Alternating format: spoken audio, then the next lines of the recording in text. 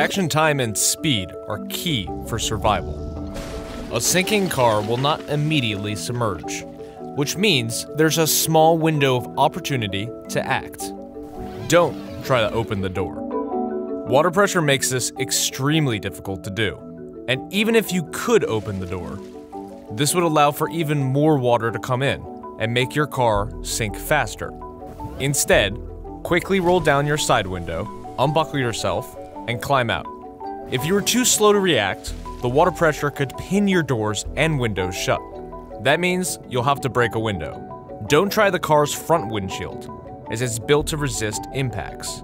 Instead, go for the side windows. Use your foot to kick at the top of the window, or remove the headrest from your seat and jam it where the window meets the door. You can also use a glass breaking tool like Rescue Me to quickly break the window. It can easily be stored in a glove compartment or on your keychain. And if the car is upside down and your seatbelt is locking you in, the tool can even cut you free. After breaking the window, immediately take a deep breath of air and swim out through the rushing water towards safety.